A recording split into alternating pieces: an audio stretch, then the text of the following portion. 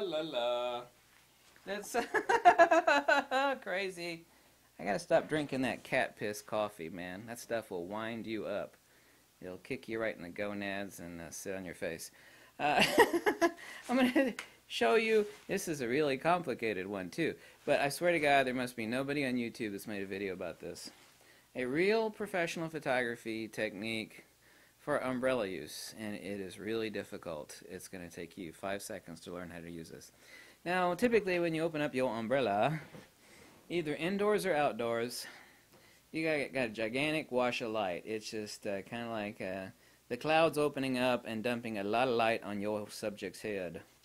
And there are many options for snoots and obviously for honeycombs on a studio strobe, where you can actually control the light to a narrow corridor to give a spotlight illumination, just kind of like an actor on a stage where they'll actually bring a spotlight in and some fat ugly chick starts singing and everything else gets drowned out because there's a single spotlight.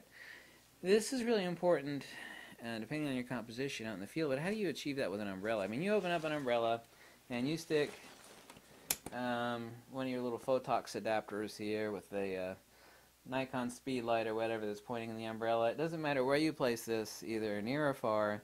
Generally speaking, you gotta wham! You gotta blast the light, right? This is a trick that, and it's not really a trick, but I swear some of the simplest stuff in professional photography it just like goes unknown on YouTube. And what do?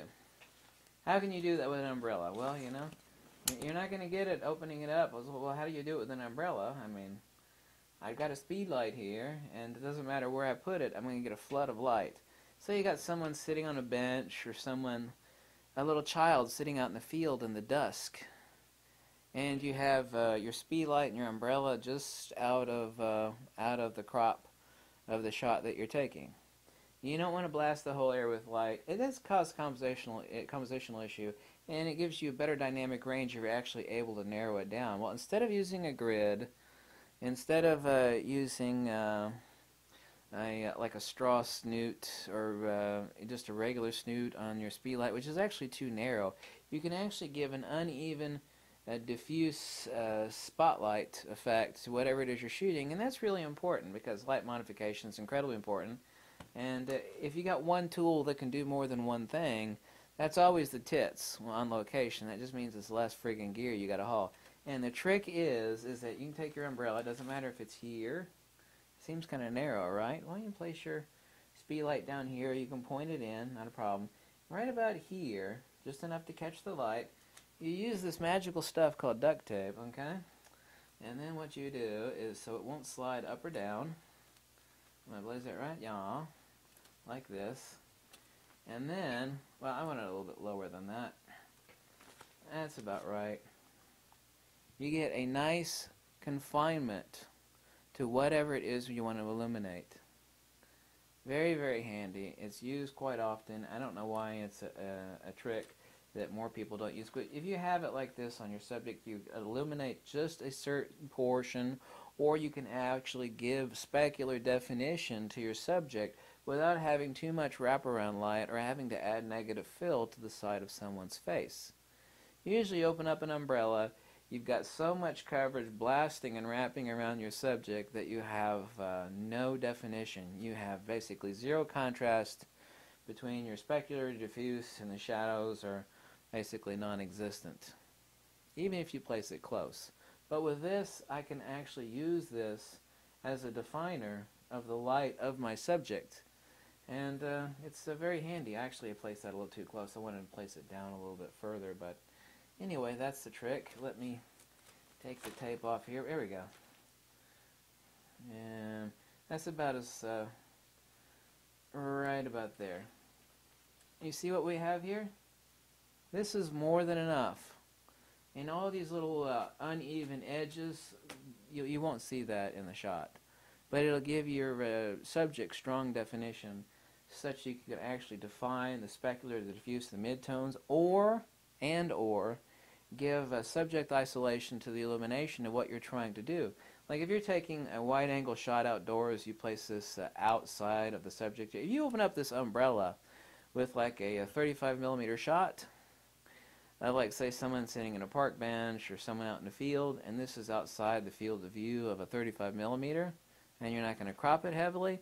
With this umbrella open, it's just going to blast light all over the place, and it's going to leave some nasty vignetting due to the fact that, you know, you got a 35 millimeter shot. I want to take a nice wide angle shot, but, you know, I want something wide enough. The snoot isn't going to be wide enough.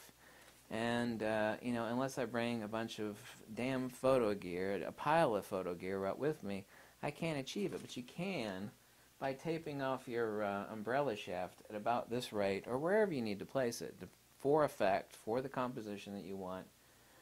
Because people that bitch about umbrellas for the very reason that I'm showing this to you. It's like, well, you know, open up an umbrella, it just wham.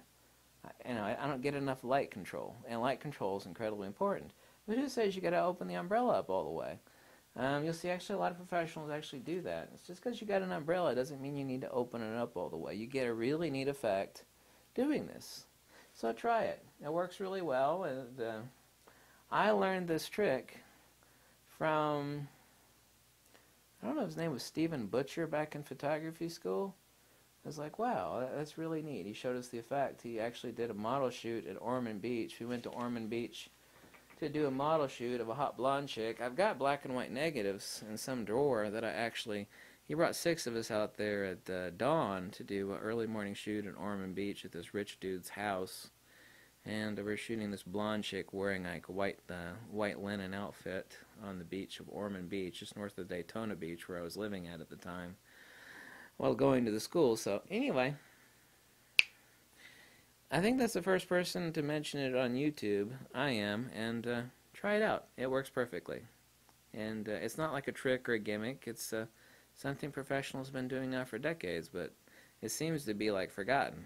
Thanks for watching. I'll catch you later.